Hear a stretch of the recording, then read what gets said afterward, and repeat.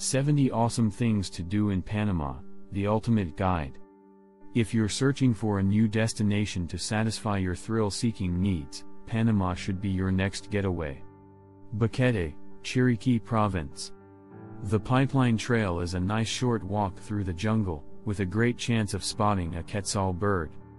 There was no one else on the trail at all, and we felt like we were out in the jungle even though we had views back towards Boquete town. La Arteria hike is a beautiful trail up to one of the most epic viewpoints in all of Boquete. Otherwise, enjoy my photos and head to one of the other beautiful hikes in Boquete. Things to do in Chiriquí Province, outside of Boquete. El Valle de Anton, Cauclé Province. A lot of places around the world get hyped up, but surprisingly Pozo Azul was spoken of as a nice spot, but I didn't expect to encounter such an epic location.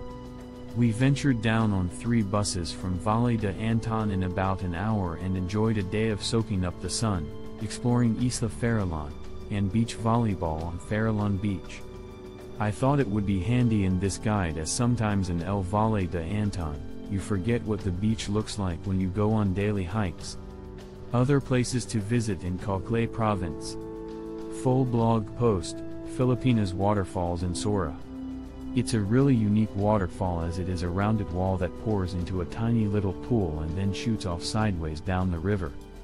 It had been an early wake-up call at 2 a.m. and we were now patiently shivering our way towards a beautiful sunrise in the Campana National Park on the Cerro de la Cruz viewpoint hike. Santa Fe, Veraguas Province. Not many people think about Santa Fe when considering what to do in Panama, but it was one of my favorite backpacking spots in Panama.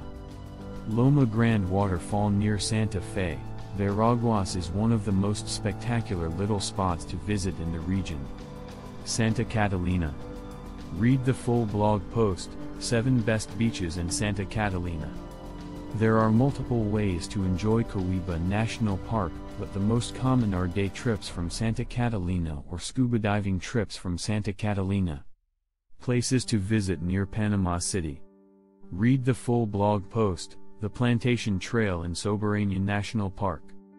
The nights were spent sleeping in hammocks and the days were spent exploring different islands, meeting the local indigenous tribes, and hanging out at the beautiful beaches.